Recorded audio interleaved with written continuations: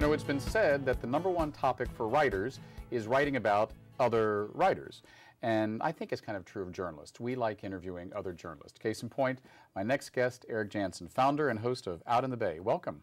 Thanks, David, for having me here. Now, I was thinking, gosh, you've been doing this a couple years, but you said you've been doing it. It's going to be 8 years in October. We first went on the air, I think it was October 7th, 2004. Wow, and you can hear this all throughout Northern California on KALW, the NPR station, correct? Right. Well, broadcast in the Bay Area on 91.7 FM, KALW, and it is available, of course, worldwide on KALW.org. And we have podcasts on our own website, outinthebay.com. There you go. So. Now, you've had a long career in journalism. Before you came to be the host of Out in the Bay, what was your trajectory?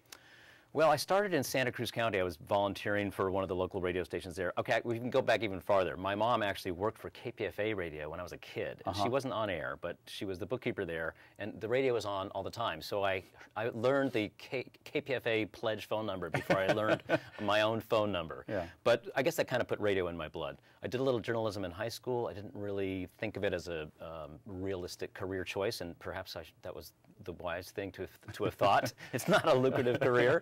But so after college, I somehow thought, maybe I should check into journalism. And I went to grad school after that and started working for, came back and was a freelance reporter for KQED for a number of years and for National Public Radio. Right, I remember your reports. And then I went on to Minnesota Public Radio. I was there for about 2.5 years, and then worked for a newspaper there, did some online and news reporting for one of the community newspapers there, which couldn't quite make up their mind whether they wanted to be a gay paper or just an alternative paper. But, and what is the difference? Well, that's a good question. I think in their case, it was called Siren. And they wanted to try something new and different. And it was founded by a lesbian, but I don't think she was a little uncomfortable, didn't know if a gay paper would really succeed in Minneapolis at that time. And this is the 80s, folks, right? This was actually late 90s, 99. And I think the ad sales people told me they had a hard time selling it, because if they could say it's a gay paper and just be very straightforward about it, it would have been much easier. Anyway, live and learn. Well, you know, that raises an interesting question. Nowadays, what is a quote-unquote gay show? I mean, here we're on an LGBT TV show. You host Out in the Bay. Nowadays, in the age of a president saying, I'm for same-sex marriage and all the stuff that's going on, is it all just part of the same mix? Is it just a niche versus an activist statement? Well, I don't know. I mean, that's a debate in the National Lesbian and Gay Journalists Association we had for a long time. You know, is this activist journalism? Can you be gay and cover gay issues objectively? And of course, you know, I think that would be like saying, well, a black person can't cover a civil rights march because they wouldn't be objective. I mean, that's just crazy. But I actually have sort of accepted that, in a way, I am being an activist with this show.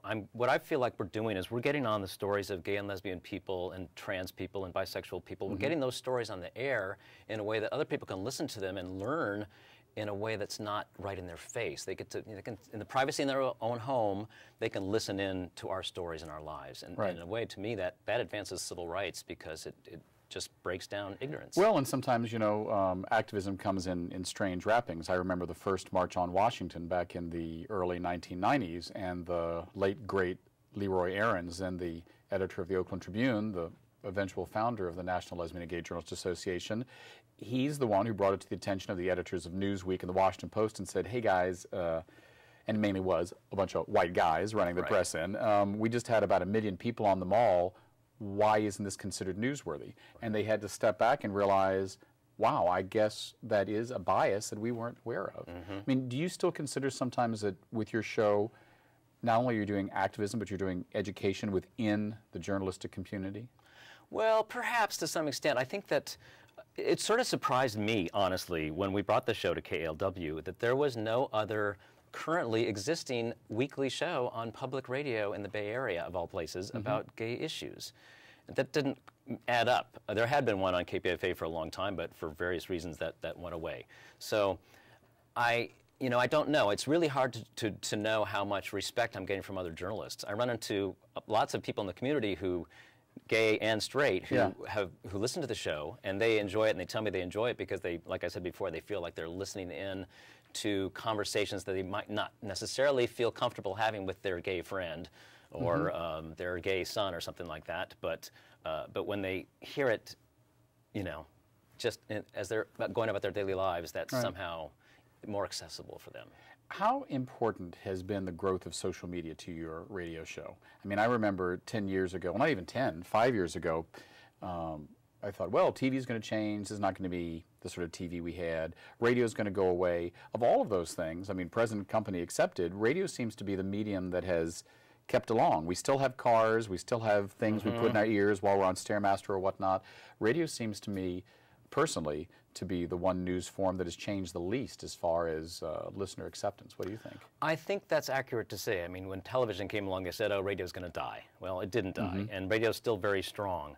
However, I think that social media has taken a little bit away from radio. Radio's maybe not quite as strong as it was, but I do think it will remain. Now, you asked about social media, how we're using it. I think we could do a better job of using social media. We do have a Facebook page, Out in the Bay, spaces between the words, Out in the Bay. Yeah. You can find us on Facebook that way.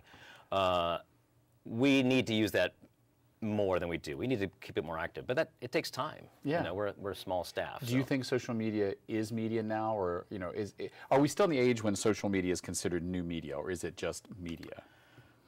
I guess my concern about social media is I don't know how reliable the information presented is. I don't think it follows journalistic standards. And you may get a lot of information there, and I think it's like, there's the whole thing, like, for example, Egypt with the protests starting and mobilizing people via Facebook and other social media methods. That's new, but I don't think we can rely on it as a source of information Right. all the time. Since your days in Minnesota Public Radio and all your other work that you've described, how have your journalistic, I don't want to say standards, but your journalistic touchstones changed, or have they? Well, I'm a journalist in a different sort of way than I was before. I was really a reporter. I was covering city politics and the environment. Now I'm doing a talk show, which it's journalistic, but it's a very different style. I just Is it feel more like freeing? I think so. It's just like I feel like I can just go and talk to someone and learn about their lives, and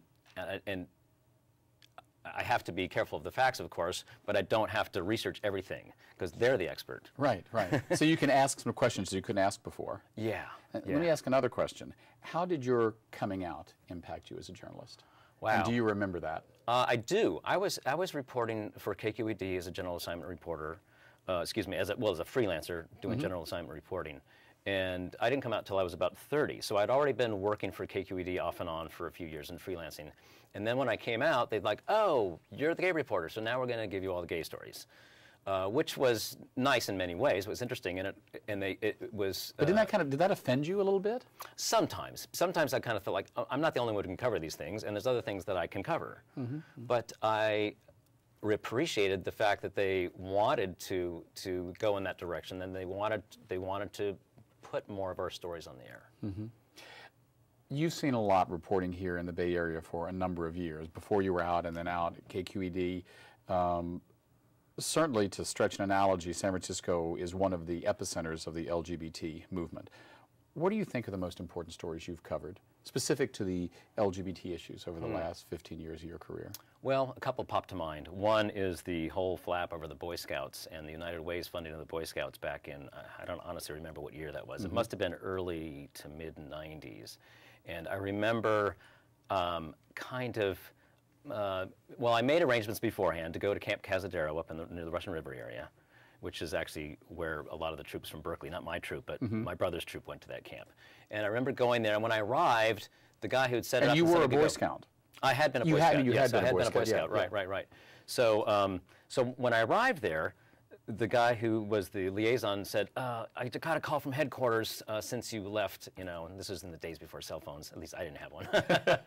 And it says, I can't let you on after all. But I said, I just drove all this way. And he's like, well, all right, but you never saw me here. So he let me go in. And I talked to all these parents and kids. And for the most part, not entirely, but for the most part, parents were like, I don't understand what the big flap is. This is ridiculous. I'm not sure where I'm going with that because I don't remember the original question. No, you were talking about the most important biggest stories, and you said the Boy Scouts flap. To me, that seemed important because, it was in the news so much, and it just sort of made people, I think it made people step back and say, listen, the parents don't care. Why does this Why organization are we care? making, Why is the why are we organization making a story out of changed? it? Yeah. And my recollection as a Boy Scout was, part of the Boy Scout motto was to, Thrifty, brave. yeah, all those things. And there was one about, morally straight. That's Yes, what it was. that's That's the phrase they caught on, morally straight. That didn't mean sexually straight, you know, so anyway. It just showed to me how any organization can be sort of taken over by, you know, they change over time and they can be taken over by whoever's in charge at that time. You know, some people have said that the focus on same-sex marriage over the last few years has kind of, and I'll use this word, hijacked some other, not more meaningful, but other meaningful LGBT stories, i.e. it suddenly seemed like every gay person wanted to be married. Do you think, join the military. Or join the military, that's right. We either want to get married or go into the military. Do you think that those two stories specifically have been pushed to the detriment of other issues? I think that there may perhaps have been an overemphasis on that. I think it's a totally, absolutely legitimate story. And I think that marriage is one of those things where our rights are denied because we can't get married. And if we can get married in the state that we live in, it's not recognized by the federal government, and that causes a lot of problems. There's no question about that. But yeah, it seems like that's, especially a lot of the national gay organizations have focused so much of their attention on that, they're not, you know, not looking at other things that much. Like, what other things? Well, you know, there's still job protections for gay and transgender people. That leaps to mind. Housing issues, you know, and just horrific gay bashings, the transgender killings. We just had another one here this year. That's right. So, you know, I think it's important, but it's certainly not the only thing. One of the guests I've had on that I think is really interesting is a guy named, and he presents as a guy, but he goes by Matilda Bernstein Sycamore, and he is an unabashed anti-assimilationist. And he's written books saying, hey, you know, why shouldn't I dress with a pink shirt and green pants, and I'm still a man, and I can call myself Matilda, and so what? And that's his point. Yeah. Do you think the whole issues of gender have really become sometimes even uncomfortable to quote-unquote gay activists? I mean, for instance, when I came out, it was like, well, you're either gay or you're not gay. Oh, well, yes, of course, the women are lesbian. Right. Oh, well, I guess there are these people called bisexuals. I had never met a member of the transgender community until I came to San Francisco. I feel like my track has been about education within my community. Right. Do you think a lot of gender politics have really not splintered, but caused a lot of reflection within the LGBT movement? I do think so. I think that, you know, the emergence of the transgender movement, for example, I think has really opened up a lot of people's minds to, you know, it doesn't have to be, you know, so we're not all Kinsey sixes. It's not all 6 or 0. It's not all black and white. There's all these shades of gray in between, and I think that's actually really refreshing. All right, I'll share a personal story. Yes, please I was do. dancing at Gay Pride. Yes. I love to go the gay country western dance area. I was dancing with this lesbian, shadow dancing, and she's dancing with me. And shadow dancing, if you don't know, it's you're sort of back to back. The leader is behind the person dancing, and she's like, I'm getting a tingle. I'm like, it's like, wow, you know, lesbian and gay man can actually have some kind of like, you know, I don't know. It's male-female bonding, but not well, yeah, or it could maybe, so what if there's a little teeny tiny bit of a sexual tinge? It's not like, oh my God, I'm bisexual, I'm going back to, I'm going to be straight again, what's happening? You know, so I think it's refreshing. Right. Now, in our last few moments, tell us again when we can hear you and where we can hear you. Yeah, Out in the Bay airs every Thursday night at 7 o'clock on KALW 91.7 FM here in the Bay Area, and online at that same time on KALW.org. Also, our website, outinthebay.com, where you can get free podcasts and sign up Thanks for so Stitcher. much. Listen in to Eric Jansen on Out in the Bay, and I hope next week you'll tune in to watch me, David Perry, on 10%. We'll see you next week.